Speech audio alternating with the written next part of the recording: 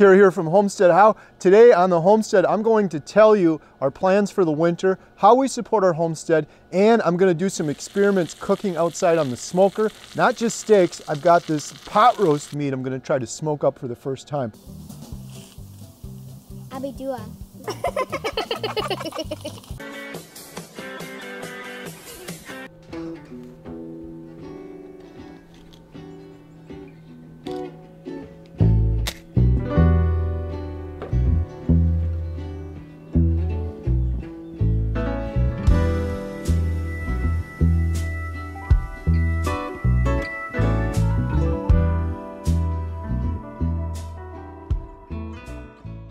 I got the smoker going at 225.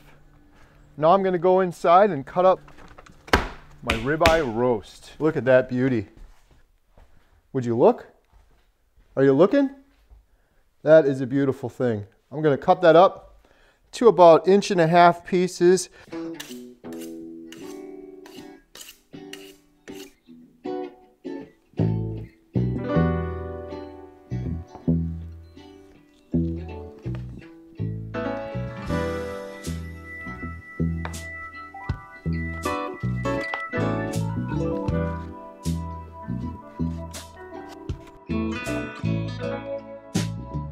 Holding on to the hand of self-destruction.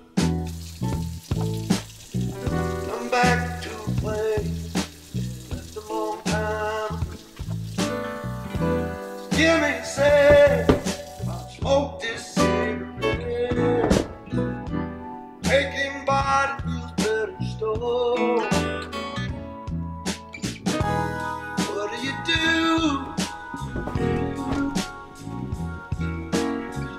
Pick up my guitar. Too much on your plate. Everything will be better when I find my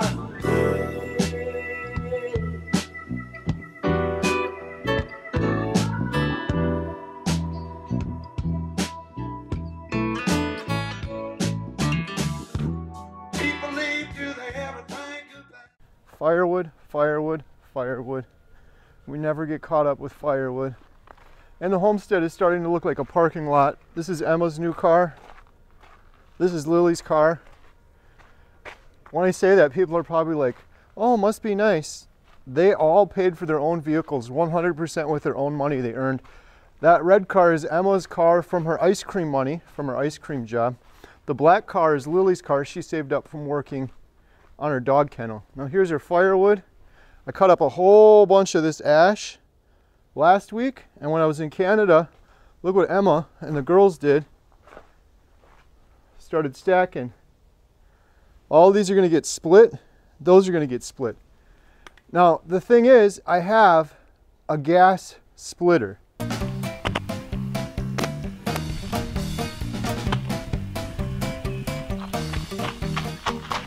Getting firewood, or else will be really, really cool. We're doing it now because we have to get some winter. We have to get some wood for winter. And just because it's summer, it doesn't mean we're going to use it now. Abidua. But the carb keeps clogging up on me. I have so many issues with that thing, and it's huge, and the girls can't handle it that well. I also have a little electric splitter a friend of ours gave us. I've never used it, but when I was by Maggie in Canada, they were using an electric splitter. That's all they used. It's a little small one, but it gets the job done. I'm going to bring out that electric splitter. I'm going to have the girls start splitting this up. We got a whole bunch of rain today, so I don't know if I'm going to be cutting this up today, but that's my next step, is to cut more of this up and then have it split. Some of those don't have to be split, but all of these are going to get burned in our indoor Amish cook stove. This year, this happened, we've been here 8 years. There's been one other year when I didn't use the outdoor wood burner. This year is going to be the second year I didn't use it. I'll leave the pumps running. I got antifreeze, or I got corrosion inhibitor and water in there, but if the pumps run, they won't freeze up. I hate to do it, but I just didn't keep caught up with firewood this year. I'm so far behind. But I'm still going to heat the house with wood using our Amish cook stove, which amazingly heats a good part of the house up. It keeps the house pretty darn warm. Much more so than our old wood stove. That was just a small wood stove. This thing is such a big heat mass that it really heats up the whole house. It even gets the back rooms warm. There's just something about wood heat. It heats you from the inside. It's a different type of heat than propane or natural gas. That wood heat heats your bones up. There's something to that for sure. All right, let's check on these guys real quick. It hasn't been very long, but we got so much rain last night. We got that thing heating up pretty good. These are just starting. My probe is at 51, so I'm gonna go in the house. I'm gonna get some work done. And I'm gonna keep an eye on my phone. My phone will ding me when that hits 120 degrees. As you can see, we've hit 120 degrees on the probe. It just gave me an alert on my phone. Time to go transfer some steaks. All right, we got this thing going, but it's not hot enough yet, so we do the trick. Oh, I forgot to open the top. You open the top, you open the bottom.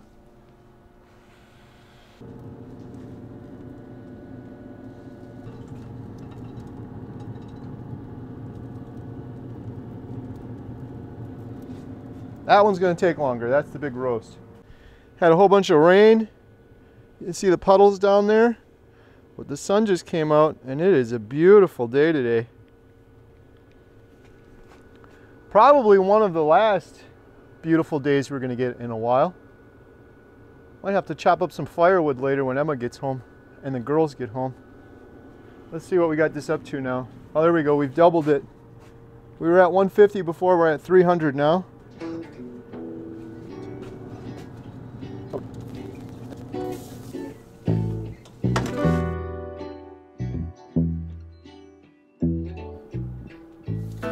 Oh yeah, good sizzle. 2 at a time.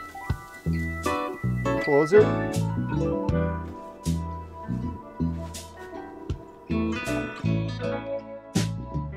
Holding on to the hand of self-destruction. I'm back to a place that left a long time. Jimmy said, I'll smoke this cigarette. Making body feels better still. What do you do?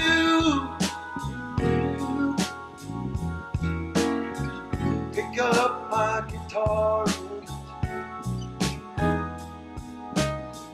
Too much on your plate. Everything will be better when I find my way.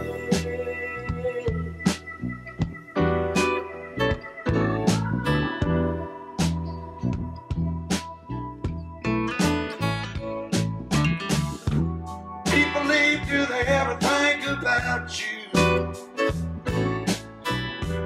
What I'd say if I never came back.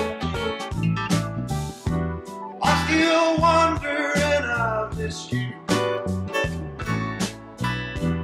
So I'll ask you, see you in my room. What do you do? You pick up my guitar. Too much on your plate when you need to escape. Everything will be better when I find a way.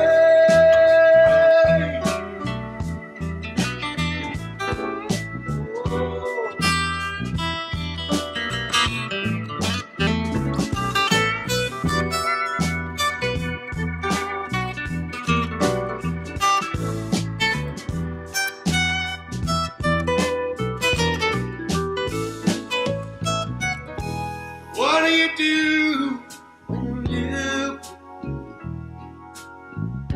pick up a guitar? Too much on your plate when you need to escape. Every little thing will be better when I find a way. Oh, Lord, Lord.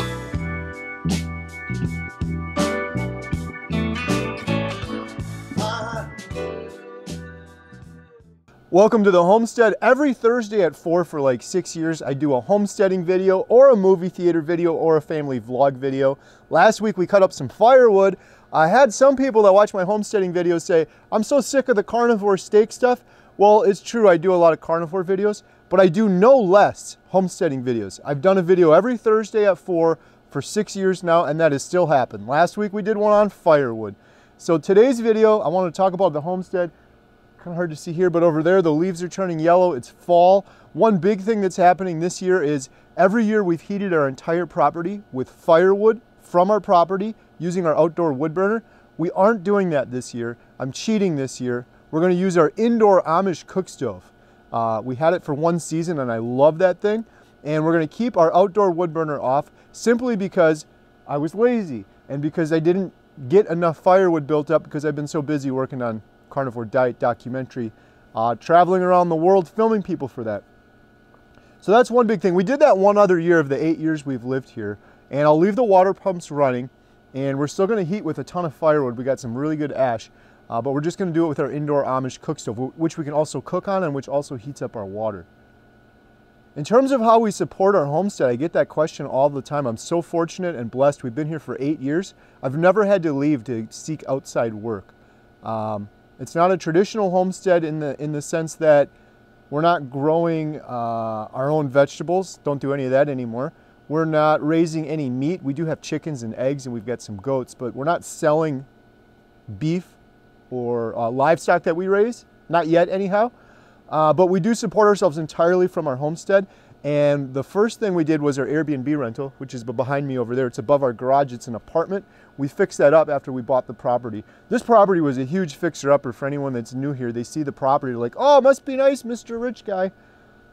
This place, I think we paid $150,000 for 8 years ago, 20 acres. It was a mess. Like 100 people looked at this place and didn't want to touch it. It took us a year just to make the bottom livable. We put in the hard work to make it livable. But the Airbnb is where we lived when we first moved in, and that wasn't even livable. The tile was all cracked and the floor was disgusting, and we've since fixed it up. So we support our homestead through our Airbnb rental. We've got someone up there every weekend, and in the summer, it's booked up most of the summer. Then we built our off-grid dog kennel. My dad helped me with that. Jen and I built that along with my dad, and it holds 4 dogs. And we got a lot of Airbnb guests that want to bring their dogs, and then we have just the general public and neighbors that bring their dogs over when they go on vacation. We don't breed dogs, we don't sell dogs. These are just people that love dogs like we do that want to go on vacation for a week and they need someone to watch them. We take the dogs through walks through these beautiful woods, we send them lots of text pictures, we go above and beyond, we underpromise, we overdeliver. That's the second way we support our homestead. The third way is this YouTube channel. Been doing homesteading videos for 8 years. A couple of my videos took off. I got one, how to reuse your firewood ash, it's got like 4 million views. So we get money from those YouTube videos. The other way we make money is Jen has her own YouTube channel on creating crafts. Another way we make money is through our Amazon influencer business. Wrong way. Still learn how to operate the camera. That red grill you see there, someone sent me that for free. Everyone says it must be nice to get free stuff. It's not really free. I have to do a ton of video and photo work and put hours and hours of my time and thousands of dollars of camera equipment that I built up over the years. This gimbal I paid for with my own money. This camera is our Netflix approved camera, but the lens and a lot of the accessories and the microphones and all that is all stuff I paid for myself. We do Amazon influencer videos. People will send us stuff like that red grill. I'll do video and photo work and then that'll go on Amazon, and then people that are interested in buying that grill can watch a video of it instead of just seeing a static picture, and that will be my video. Well, now if they watch that video and then they purchase that grill, I get a little tiny commission. But it really adds up, and the quantity of sales that Amazon does is incredible, so it builds up pretty quickly. That's one of the biggest ways we've been making money over this last year. We also go to rummage sales and auctions and buy stuff and flip it. Haven't done that in a while, but we still have stuff stockpiled. A lot of the Amazon stuff we get for free. I say free loosely because it's a ton of work. Everyone's just like, oh, you get all this free stuff. We got an e-bike couple e-bikes, but the last e-bike we got was free, but I had to do drone shots and video and photo work. I'm not complaining, but it's not free. Like if your job was to dig ditches and someone said, here, I'll give you a shovel for free, you just have to dig the ditch for 12 hours. It's not really a free shovel. You had to dig the ditch for 12 hours. It's kind of a similar thing here. But I'm so thankful and blessed for it. That's our other business. Buying, flipping stuff, reselling it is another one. Katie and I are starting an e-bike rental business. We haven't done that yet, but we built up a stockpile of e-bikes, a lot of them that we did videos for. What else do we do? The movie theater. It's been over a year. We purchased our small town movie theater. We haven't taken a penny out of the movie theater. Just like the carnivore diet documentary I'm working on, some people might be watching and saying, oh, you're making all this money off of that. I see all those donations coming in. Every single penny for the carnivore diet documentary, we've raised almost $100,000. Every penny is going into the doc. It's extremely expensive. The camera that we had to get in order to get on one of these big streaming services, very expensive, along with the lens and everything else. Took a big chunk out of a lot of that money. And then traveling to film all of these people with a professional crew and a sound guy and an audio guy, that almost $100,000 we got is going to be gone very quickly. We're so fortunate because we have all these good doctors that agreed to participate in the documentary. We have like 7 or 8 of them, but we'll have to individually go and film each of them. That's going to be very costly. So I don't make a penny off of the movie theater. I shouldn't say that. The movie theater is profitable, but every penny we've gotten, we put back into the building this year. Jen and I haven't paid ourselves. Neither have the girls. The girls get tips, and then every now and then I'll take them out to dinner or treat them out of my money, out of my own pocket. Carnivore diet documentary, I don't make a penny off of that. Every super chat, every GoFundMe, every t-shirt sale, all the salt shaker sales, those all go towards the documentary. But I do make money off of my backlog of YouTube videos I've done on homesteading, so that's cool. And I really enjoy doing those things. So that's how we support the homestead. The Airbnb thing is really cool. It makes way more money than we ever would have thought. When we had that apartment up there, we thought we would just rent it out, like at a 1-year lease or something like that. Like people could come and pay, you know, $800, $900 a month and stay up there and sign a 6-month lease. We make way more money than that on Airbnb. And oftentimes it's just somebody in there for the weekend and they're gone. And then all week, like right now, no one's up there. I go walking around here in my underwear. Believe me, I do that a lot. Especially when it snows out. I like to take my shoes off and walk around in the snow like a crazy wild person. And I don't scare the guests that way. In wintertime, there's just people up there on the weekends. Summertime, they're there all the time. So that's kind of the big homestead update. The biggest news is not having the outdoor wood burner going this year, but we are going to be using the indoor wood burner and dialing that thing in because there's an oven on it. The cooktop's really easy. I think I've mastered that. We haven't mastered the oven yet. I'm going to roast up like a pot roast and some turkey and some meat in there, maybe a meatloaf or something like that in that oven. Other than that, the other exciting thing is a company reached out to me a while back about bringing a wood processor to the property. This is a full-blown firewood processing machine. You dump a log in one end, it chops it up, it goes down a little conveyor belt, it splits it up, and it just spits out the cut wood on the other end. And I was going to do a video with them showing, they make these in America. In fact, they make them in Wisconsin. I was going to do a video showing off a local business that we could support, while also just making a fun YouTube video. How much, can I cut enough firewood in one day to last me 1 year? Typically, we go through over 10 cords of firewood here, but it's usually kind of junky firewood. Now I got ash. I think it's going to stretch a little bit longer, but I'm reaching out to that guy. I'm trying to set up a time when I can come film that. So that'll be in a future Thursday video. We'll get some awesome drone shots, and we're going to really put that thing to the test. We're going to start the timer in the beginning. We're not going to cheat. We're going to see how much logs we can process through that thing and how many cords we can output. Hopefully we have a big stack and we can fill that huge outdoor woodshed that Emma and I built up pretty quickly. That's the tricky thing with firewood people don't think about. You need enough for 2 years. You need to have wood sitting there drying out for the next year. If I use all the firewood we have this season and I run out and then I cut firewood all summer and then I fill it back up, it doesn't really count because that wood isn't necessarily dry. You guys are probably sick of seeing me smoke steaks up, but if you're new here, I'll show you real quick. This is my method. I smoke them in here. This is my Yoder smoker. I smoke them at around 225 until they get to 120 internal temperature. I use a Bluetooth thermometer. It dings me on the phone. Once it hits 120, I take it over here. This is my little Komodo Joe. This thing is fantastic. This thing gets so hot, and then I sear it. I just sear them for a couple minutes on each side, and that brings them up to a nice medium rare temperature. Now the ones that I eat today, I cook that to medium rare. The other ones I cook rare. These ones are all rare right here. Why? Because those ones are gonna end up in the fridge, and I'm gonna eat one of those tomorrow, and one the next day, and one the next day. And I'm gonna end up putting them in the air fryer to bring them up to a temperature so I don't eat them cold. Although I do enjoy them cold too. But those will go in the air fryer and they're gonna cook a little bit longer, so that'll take them from rare to medium rare where I like it. I have perfected this. It's like a science, and I love this thing. This little Komodo Joe is fantastic. So these ones here are finished. Those are the ones I'm gonna eat throughout the week. Wednesday, Thursday, Friday, Saturday. And then I got this big roast going, which I don't know I've never tried this before. I got this from Costco. It's 2 big roasts. And I've got one of them going on the slow cooker for like 10 hours on low. And then I got this one going. I'm gonna do a little taste test later and see which one tastes better. Oh, the other power tip move is this. Get yourself a rack. You let the steaks rest on a rack. If you rest the steaks on a cutting board, it's gross because there's a fly on it. If you rest it on a cutting board, all of that heat comes in contact with the board and it pools out, it sucks the liquid out, and then all of those juices start dripping out. You cool it on a rack, you get some juices that drip, but it's a lot less drippage. And then when you go to rest it, which it's doing right now, it's resting, when you go to cut into it, it's nice and juicy. So one of these I'll eat today, and the others I'll eat on the subsequent days. Stove is messy, everything's messy.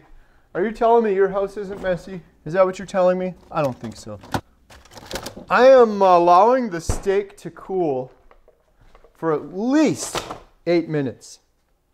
And you know what takes me just a couple minutes? It doesn't take me 8 minutes. Frying up a couple eggs. I love eggs. This is some really good stuff here. This is Wagyu beef tallow. Wagyu beef tallow.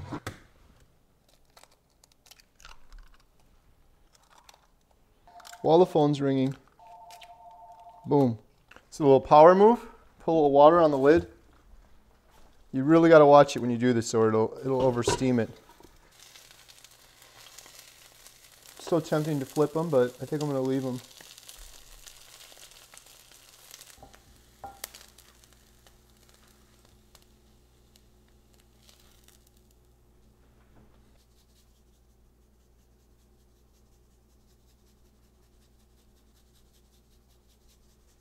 Oh, this is going to be fantastic.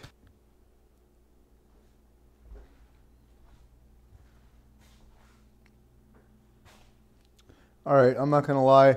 I overdid this one. Darn it. This was one of the thinner ones, though. I think the other ones are going to be okay. It's still medium. The camera never does it justice, but this is not medium rare like I like it. This is medium. And part of it is the meat turns pink when you smoke it. So that throws it off a little bit too, and then part of it is whatever the camera decides to show it at, but let's give it a try.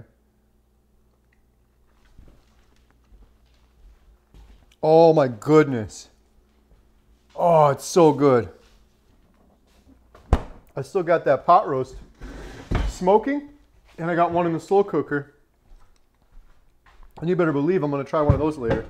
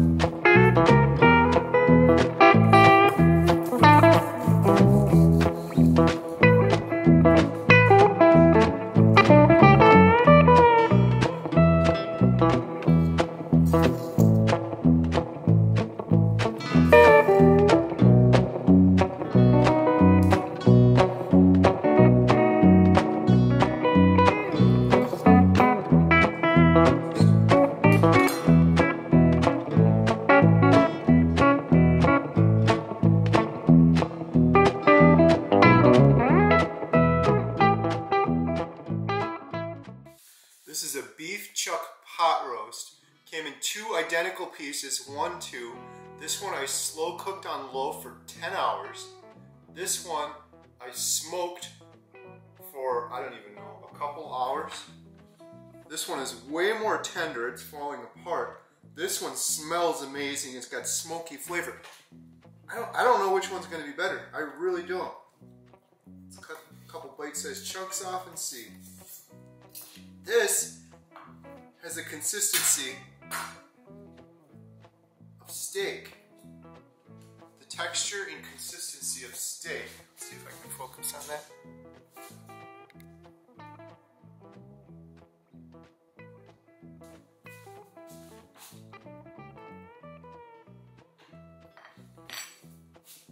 Tastes like a ribeye.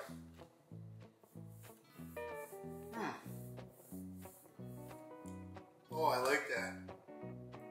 This tastes like a smoky ribeye, but a little fattier than a ribeye.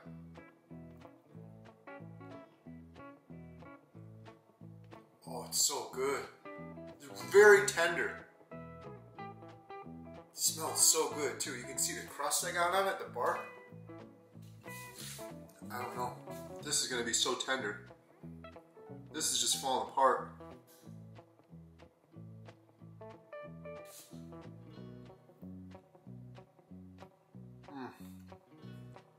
My goodness. I don't know. This is fantastic. It's completely a different ball game. This is more pot roast. It's so tender it just melts in your mouth and falls apart.